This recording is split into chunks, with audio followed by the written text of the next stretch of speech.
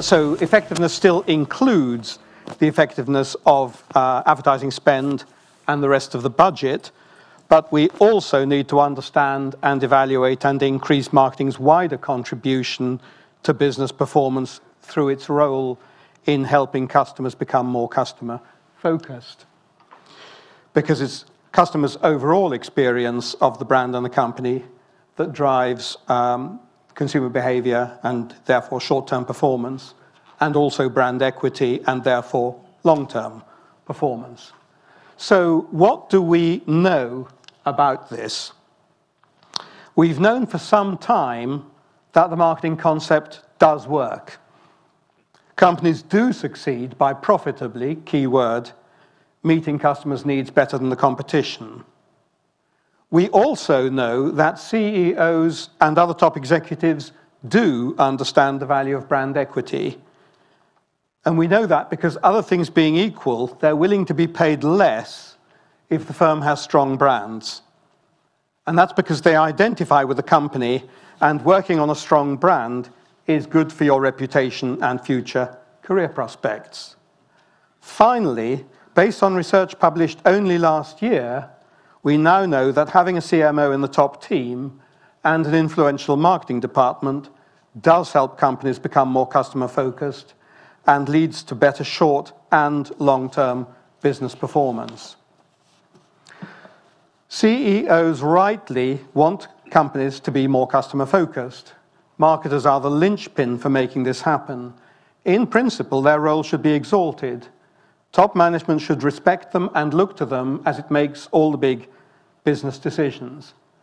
Unfortunately, things don't always work that way. In reality, many marketers have limited business impact and career success. In other words, marketing, in the broad sense of driving customer focus, is important, but marketers often aren't.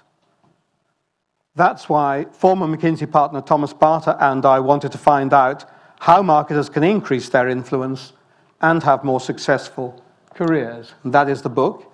Came out only last month, just published by McGraw-Hill.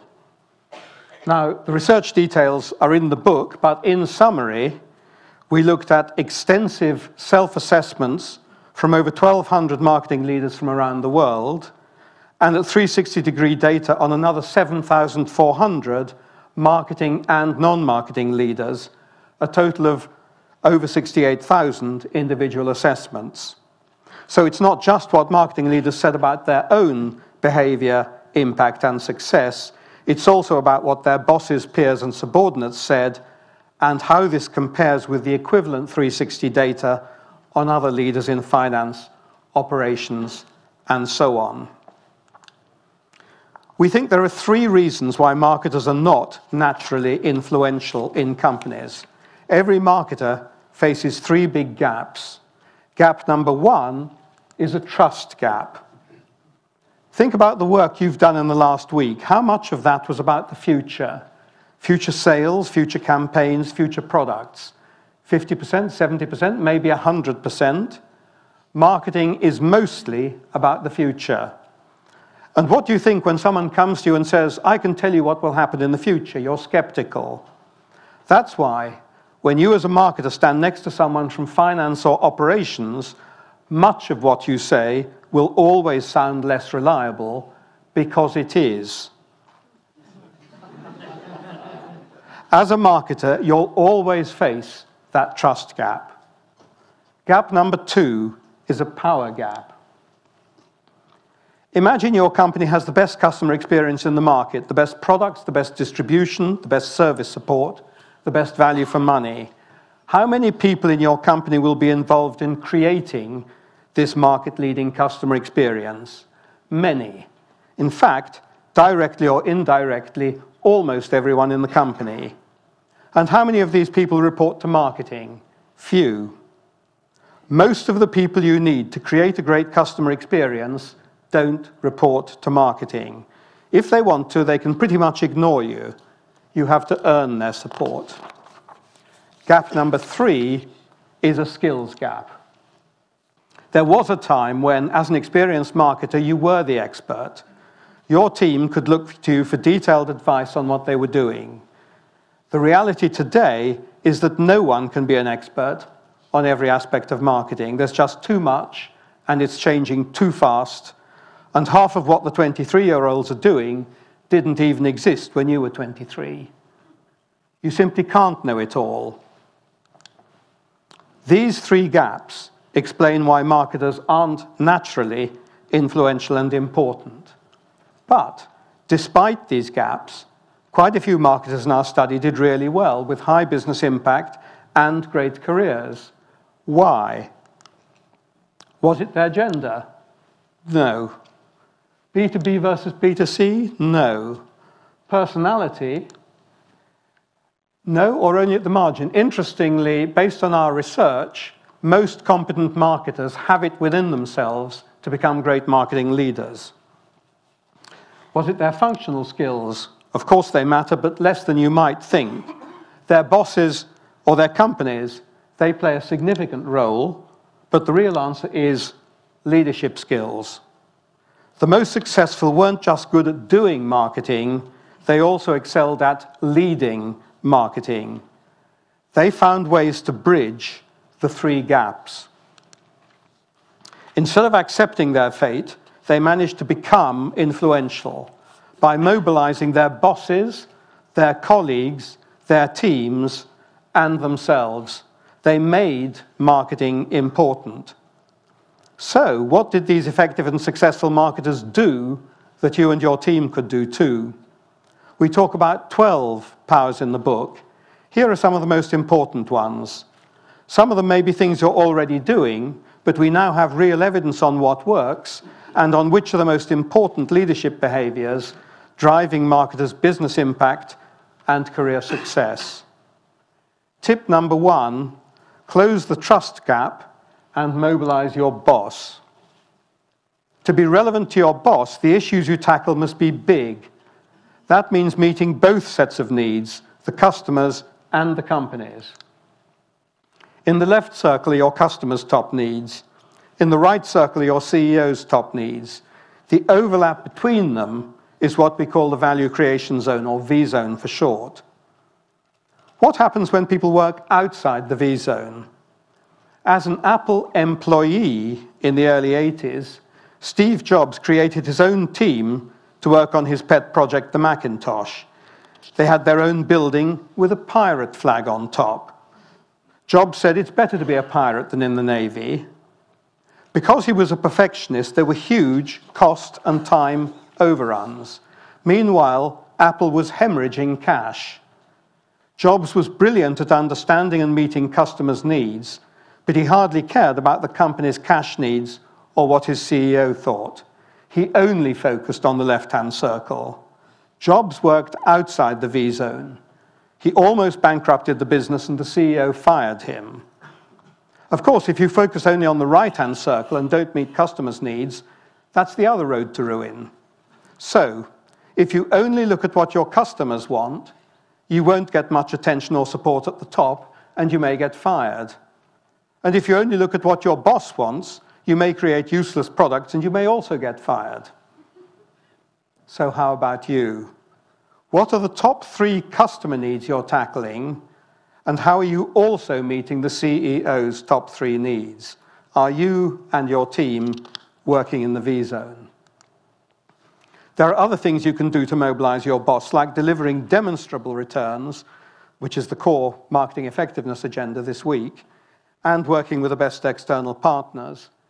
Together, these 3 factors explain 23% of the variation in our senior marketers' business impact and 15% of the variation in their career success as a proportion of the total variation explained by all 12 powers in combination.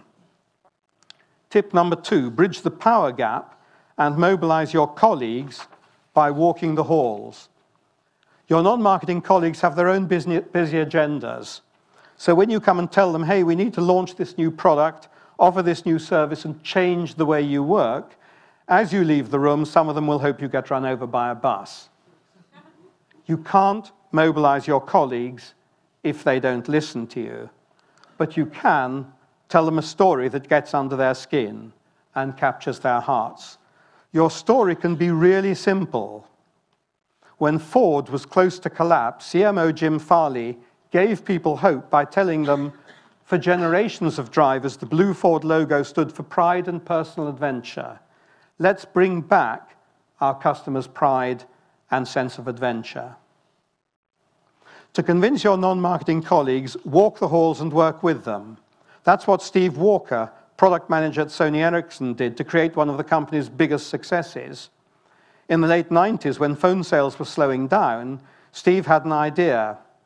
People love to listen to music. Why not put music on our phones? We own the Walkman brand. Why not create a Walkman phone? Colleagues thought he was mad. The development team said, it's hard to integrate good synthesizers in a phone. The software team said they had no capacity for the project. Legal said they wouldn't be able to license music rights at an affordable price. But instead of arguing, Steve surprised his colleagues. He walked the halls, listened to all their concerns, and offered to work through the issues with them. And as he did this, many of those issues disappeared. After many such discussions, the Walkman phone launched in 2005 and was an instant hit. At its peak, it stood for 25% of Sony Ericsson's global revenue. Okay, it was only a short-term success because in 2007, Apple launched the iPhone and flattened everyone in the market. But by then, Steve had created a lot of value for the company by walking the halls, listening to his colleagues, and turning his dream of a Walkman phone into a reality. The most successful marketers in our study bridged the power gap and made marketing relevant to their non-marketing colleagues by hitting the head and the heart with a compelling story, walking the halls and going first, that is, acting as a role model and leading from the front. These together accounted for 22% of the explicable variation in their business impact and a massive 32% of the explicable variation in their career success. Tip number 3, bridge the skills gap by becoming a leader of leaders and mobilizing your team. Marketing skill needs are exploding. Most marketing conferences, books, articles, and blogs are full of the latest digital techniques, challenges, and opportunities. If your ambition is to learn all these new skills, forget it. It can't be done. This is the century of marketing leaders. Leading marketing isn't the same as doing marketing. It's even more important. Your role is to build a team with the best mix of skills for your particular market, brand, and strategy, and then help them to be brilliant. Napoleon did this. He was a great recruiter of talent, and he had to delegate a lot to his generals. So it's about 2 steps. Step 1, think about the V-zone and ask yourself, what are the 2 to 3 distinctive skills that will enable us to make the biggest difference in our market? Is it pricing analytics, creative advertising, consumer insight, or sales support? Of course, everyone in the team will also need basic marketing skills and the right values and be good enough communicators and team players. But on top of that, which specific technical, creative, and leadership skills do you need in your team to be the best in your market? Step 2, teach your team to ask for forgiveness, not permission. Suppose you hire a young campaign manager and tell her, before a campaign goes live, I want to approve it. What will happen? If the campaign goes well, she'll tell people about it and celebrate, but less than if it had been entirely her own responsibility. And if it fails, she won't care that much because you said it was okay. What if, instead, you tell her, I don't need to see your campaign before it goes out, but let's look at your results together once a month so we can learn. What's going to happen now? When she succeeds, you'll praise her and celebrate with her. But when she fails, and you help her understand why, she'll learn, keep improving, and be more willing to take calculated risks in the future. The most successful senior marketers in our study were leaders of leaders. That means getting the skills mix right, covering people in trust, and letting the outcomes speak. Together, these powers explain 30% of the explicable variation in their business impact and 19% of the variation in their career success. Does your team ask for permission or for forgiveness? Tip number 4, know how you inspire. As a marketer, inspiration is your biggest weapon. You can't tell your boss what to do. You can't tell your colleagues what to do. These days, you can't even tell your team what to do if you want to keep the best people. But you can inspire people to follow you, provided you yourself are inspired first. Inspiration as a marketer can come from many sources. Some are inspired by knowing their stuff about customers or products, some by beating the competition, some by peer recognition, some by having a big dream. Whatever it is, to follow you, people need to see the flicker of inspiration in your eyes. Mobilizing yourself by knowing your stuff, knowing how you inspire, and aiming high, together explain 25% of the explicable variation in our senior marketers' business success, and as much as 34% of the explicable variation in their career success. To conclude, I'm delighted that this week we're setting our sights so high. Addressing this broader agenda won't be easy, but we have several good things to build on. Obviously, we have the IPA Effectiveness Awards going back to 1980, plus a growing body of other material on the effectiveness of advertising and other marketing activities. For instance, the social works collaboration between the IPA, the Marketing Society, and the MRS is looking at the effectiveness of social media not only for advertising, but also for customer insight and CRM. We also have a growing body of relevant research knowledge. We know that the marketing concept works, that CEOs and CFOs do understand the value of strong brands, and that having a CMO in the top team and an influential marketing team do help companies focus on their customers and beat their competitors. Finally, although many marketers do have limited business impact and career success, we also now know how to improve that for the benefit of customers, companies, and the marketers themselves. All that seems to me a pretty good foundation for the work we have to do on marketing's wider effectiveness beyond the marketing budget. Thank you.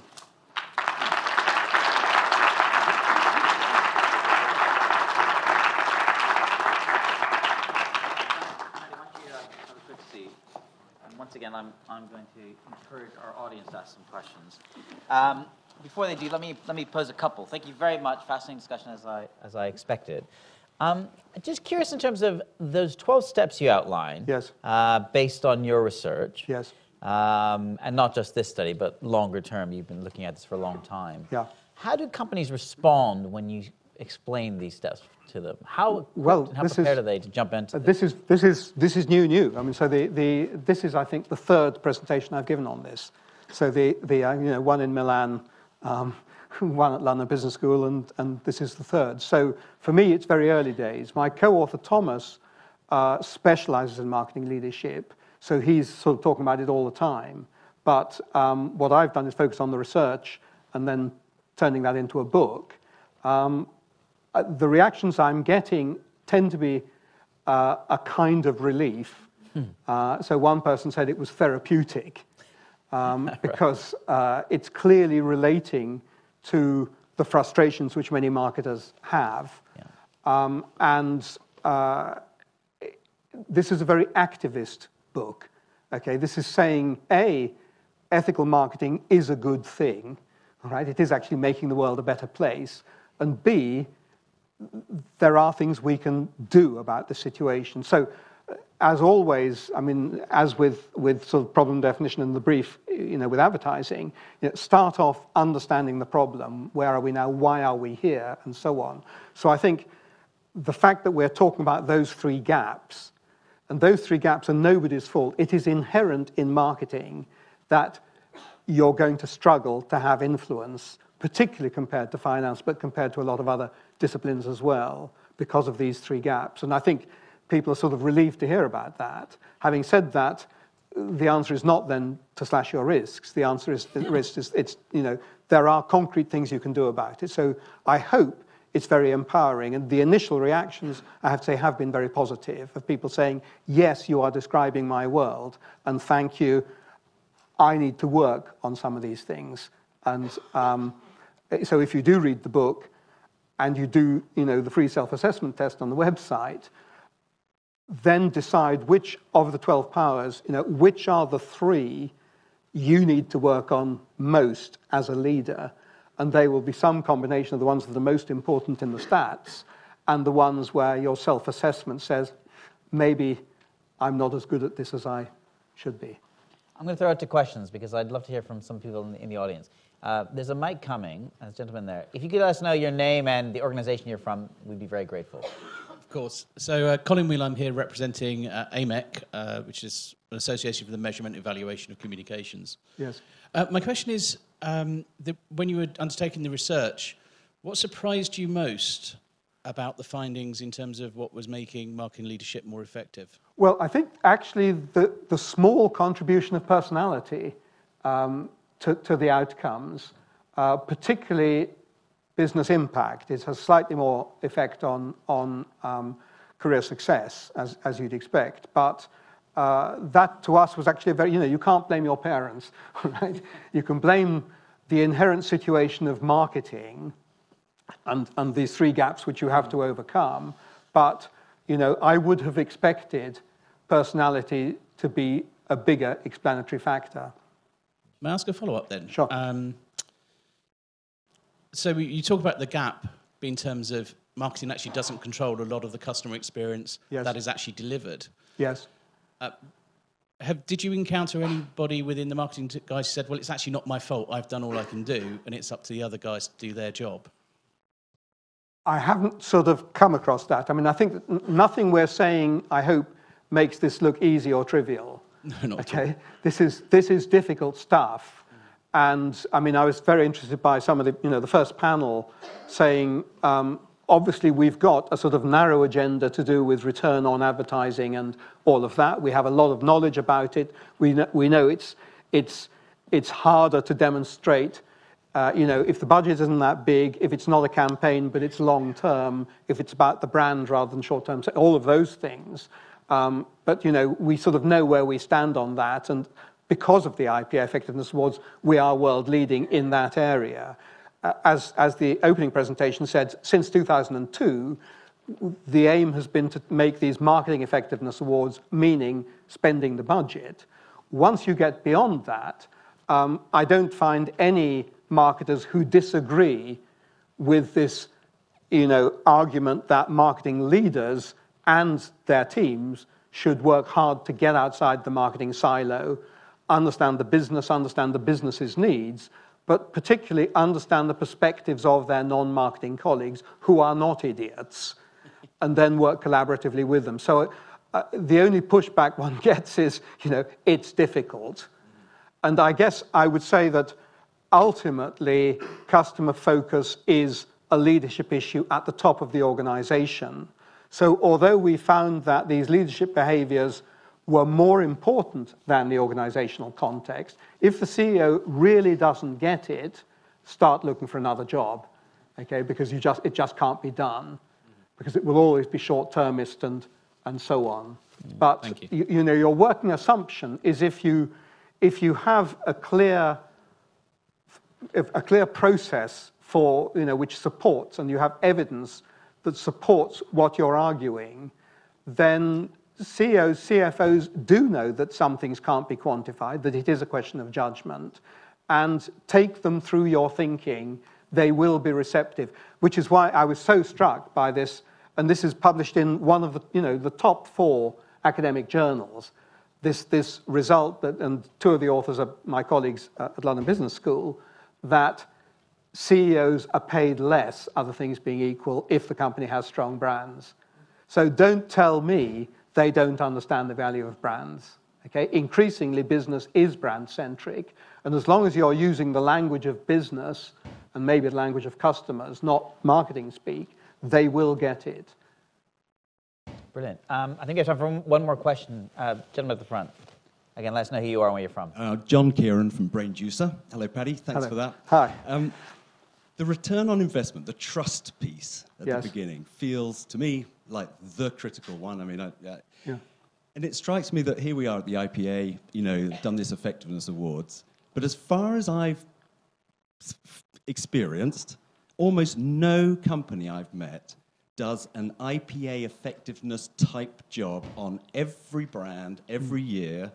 And it's a bit like drug trials, only Yes. publishing the ones that work. Yes. And it's great that we see the ones that work, but surely that has to just be a kind of a basic requirement on everything, so you admit the failures as well as the successes. And I don't know what No, your... well, I agree with that, but also because, I mean, a theme this week is the concept of an effectiveness culture. And that effectiveness culture is not just the effectiveness culture within the marketing team. It is effectiveness culture across the organization. So a lot of this is to do with soft relationships. If you do spend time with, particularly your finance colleagues, okay, they understand what's difficult about this, and that means that you create a culture in which you can talk about your failure. We learn more from failure than from success in life, and in business. So the first step, there's a technical dimension, because let's say, I mean, everyone says measuring the impact of a short-term promotion is easy. Well, it's fairly easy, because you have to have a good model of the counterfactual, and that counterfactual is what would have happened during the period of the promotion if you hadn't done the promotion, and what would have happened after the period of promotion because of purchase acceleration and so on. So, you actually need a rather good model of purchases in order to look at the increment, and you need a good relationship with the accountants and the operations people to know what's the true incremental cost. Okay, so what's the impact on the bottom line? So that should be the easiest task, because it's about the short term and we've got numbers. But because most organizations suffer from too much fear of failure, okay, of people feeling they have to ask for permission, okay, not apologizing, forgiveness afterwards, we have not created in most organizations a situation where you routinely do the post-mortem and you do it straight and you share it, and then you look for the lessons coming out of that. I mean, one of the dirty secrets in every organization, including all yours, is everybody lies a bit to their boss and hides bad news and spins good news, and the boss invariably underestimates the extent to which that happens, despite doing exactly the same to the boss's boss. So, if you haven't got good metrics and that kind of discipline, okay, you haven't got a proper learning organization. So we're in violent agreement about that. On which note, it's up to me to join the audience in thanking you for a great Pleasure. talk. Thank you, Paddy. Good.